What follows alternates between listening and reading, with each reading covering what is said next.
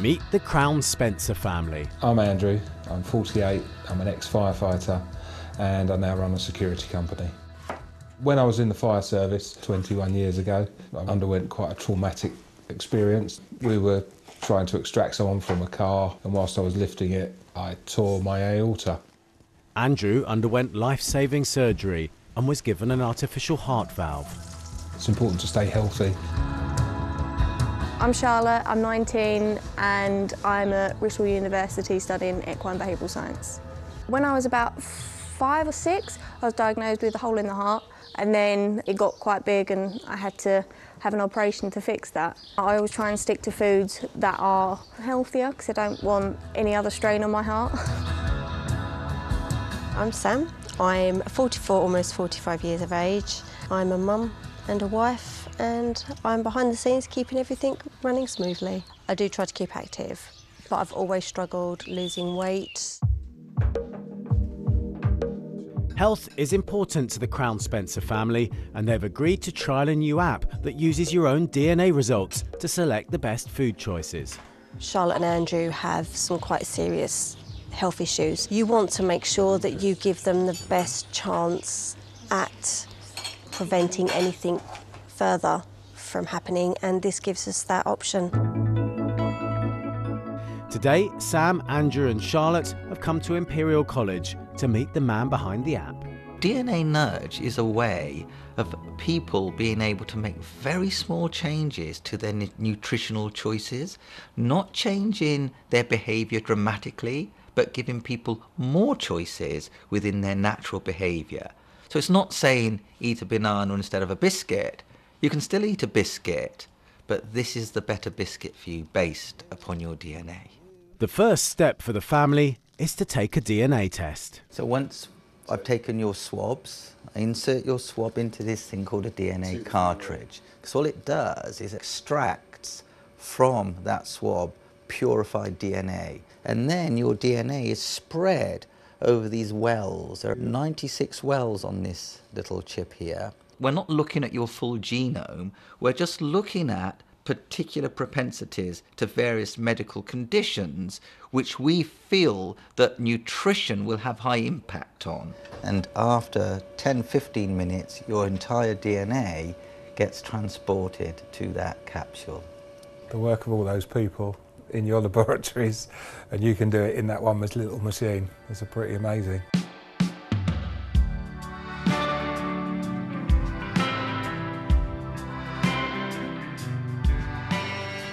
So how can these DNA results help us make better food choices? Geneticist Dr. Maria Carvella is the scientist behind the app. You cannot change your genetics and your DNA, but you can adjust your environment and you can also improve your health by making the right choices. And this is what the app is aiming to do, help people make sustainable choices. There are small changes in diet, you switch from this chocolate to that chocolate, but in the long run they can have a significant impact. Once the capsule is loaded with the results, it's worn on a bracelet that syncs with an app on your phone. Now for the moment of truth, it's result time.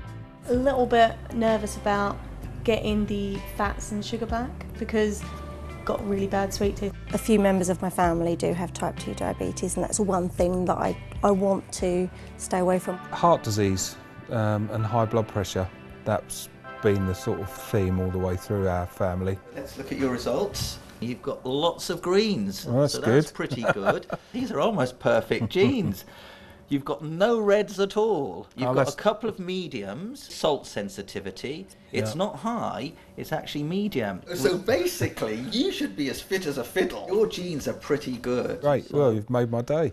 Next up, Charlotte. Wow, more greens. Fantastic. You're identical to your yeah. dad. The only one that you're very high on is salt sensitivity. Just means you've got to be very careful of salty products.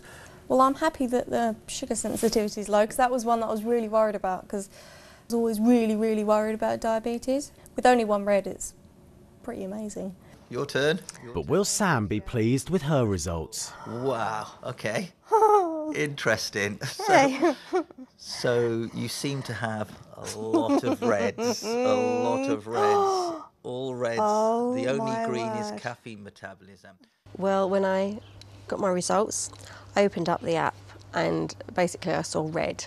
I've got a high sensitivity to sugar, which means I've got a high chance of developing type 2 diabetes. Salt, fats, carbohydrates, obesity, but it's actually better to know. With the app loaded, the family is ready to shop. It's too much salt. Each barcode gives the product a green or red light, depending on your own DNA. Yeah, mine's fine with that. If it's red, you get an alternative that's better for you. They're a better option. What we like about this app is it's ever so easy, it's red or green. It tells you at the point that you're making that decision, based on your own DNA, which of those choices is better or worse for you. But can you really predict that accurately which foods are good for you? We showed the app to consultant geneticist Dr. Frances Elmsley. These apps at this stage are, I would say, too early to individually predict risk for a particular individual. The science behind it has been based on populations, and it's difficult to move from science that's been generated in populations down to a single individual.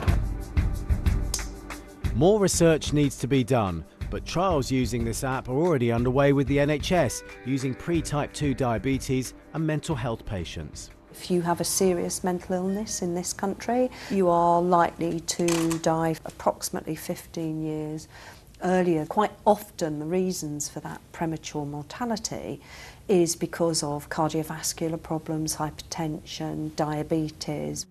If patients at risk of these chronic diseases are shown to benefit from this app, then we could see GPs prescribing the technology. You could imagine a world where the GP says, why don't you wear one of these? Why don't we give you the kit to help inform your choices? So I think this could have fantastic potential for the NHS. That one's fine for you and Lotte, but not me. Another feature of the app is that families can link their DNA results. I love the fact that when I go shopping, I can make sure that I'm making the right choices for all three of us. So what choices have the family made based on the app?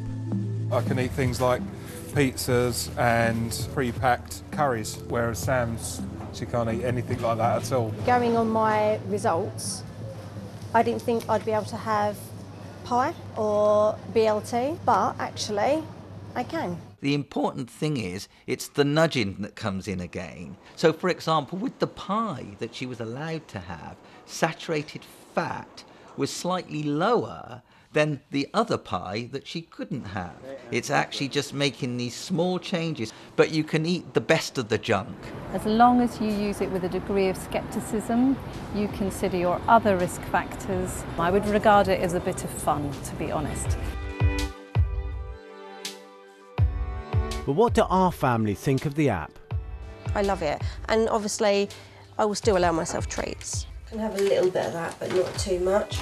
It makes you even more determined because you know that's actually your DNA, it's unique to you. At first I thought it would just be a gimmick, but no, every time you get a packet, you're tempted just to scan it with the app and see exactly what's in it.